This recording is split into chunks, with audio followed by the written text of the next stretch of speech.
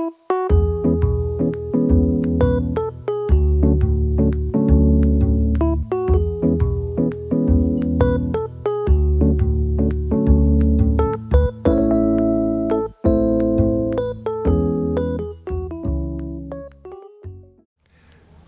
I'm John Mark Dempsey, and we are having a second cup of coffee here with Steve Killian, who is he's admiring our coffee. I love these cups.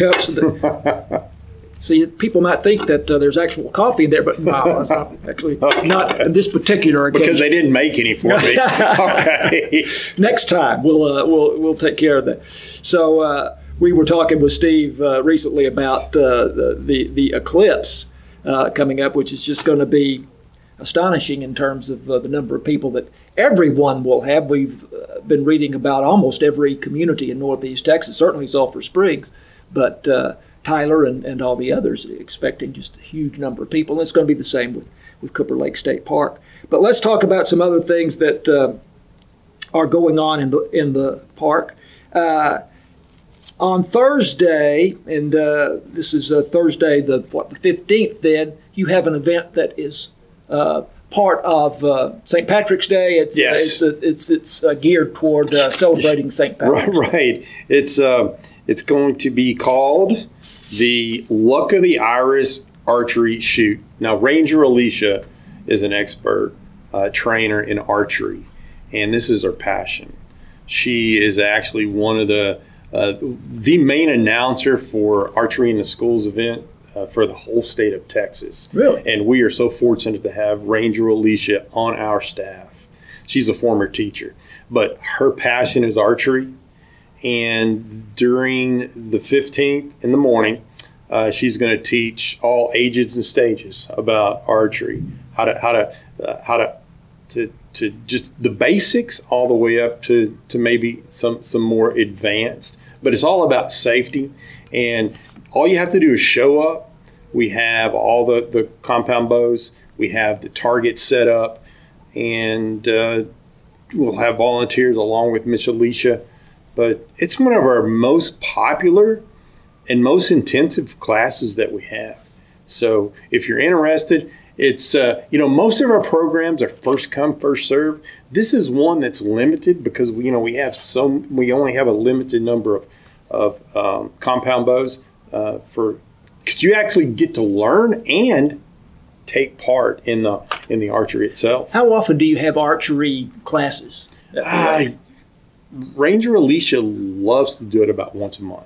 So it's that often? It's pretty often. Now, if you miss this one, there's going to be another one the next month. We might miss August because it's so hot. It's so hot, right? And we might miss January, but pretty much all these other months we try to squeeze it in. Now, it's weather dependent, of course. If it's raining, we'll have to cancel it, and that does happen some. But it's one of our most popular. But it's something you can count on just about every month. Okay, great. That's a passion of our Ranger Alicia.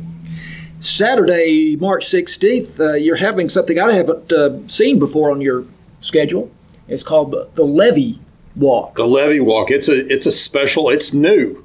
Yeah. My vision is to build a trail on the levee at Doctor's Creek. It'll be about 2.5 miles out, 2.5 miles back. It'll be about a 4-mile hike. The cool thing about the Levee Walk, the Levee Trail, is you're up above the forest floor about 25 feet. So you have beautiful vista views.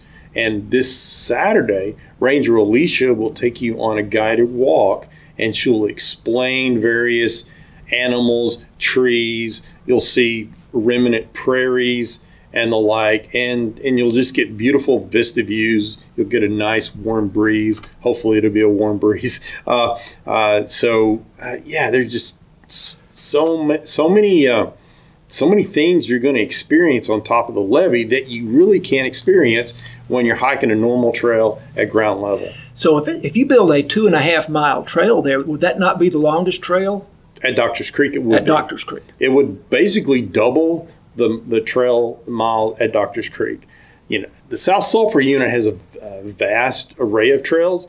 Doctor's Creek is a much smaller park, 500 acres, and not as many miles of trail. This levee trail would definitely add to the experience for our campers and visitors. Is that something you have funding for already? Well, I do have funds. I do have funding. It's not going to cost that much because the levee already exists. There's going to be a couple areas we're going to have to build trails and probably put limestone down. And but the cost-wise, it's not going to be that much. And we have those funds in our budget. Of course, Parks and Wildlife got a nice bump in funding here recently. They do. $1 billion with a B, Yeah. but that's not going to come from those funds. Okay, fine. It won't require anything like that much money. No, a few $1,000s. I got it. So now, looking on further ahead a little bit, this caught my attention. Saturday, March 30th, you have an event called Become a Junior Ranger. Now, that really appeals to me. That's exciting because, we're always looking for the future generations. Yeah. And we want to teach the kids about, the flora, the fauna, stewardship. That's the key. Yeah. And, leave it better than you found it. Leave no trace. And we have little booklets that are perfect for, 9-year-olds on up. And they go and fill out various aspects of the book in the park. And then when they're finished, they come to park headquarters. And then we have an oath ceremony, and then they get a badge, and it's quite exciting. It's really for all ages and stages, but really the kids love it. That really could start a kid on the path to becoming a park ranger. And it sure has. Yeah. So it's at 10 o'clock at Doctors Creek and 2 o'clock at South Sulphur on Saturday, March 30th. That's a fun one. Bring the kids out. That's a neat event. We're almost out of time. Still trout fishing available there at the pond? We had a trout event a few days ago. We did catch trout. Caught one trout. The trout are nearing the end of their life cycle in the pond because remember, they're a cold water fish. So every year we're going to stock trout, and if you missed it this year, you do that in 2025, we will stock rainbow trout again in January. Yes, but if you're going to do any trout fishing, come on now. Now is the time. Okay, great. Steve Killian is the superintendent at Cooper Lake State Park, both South Sulphur and Doctors Creek. Thanks, Steve. Thank you. I'm John Mark Dempsey. This is KSST.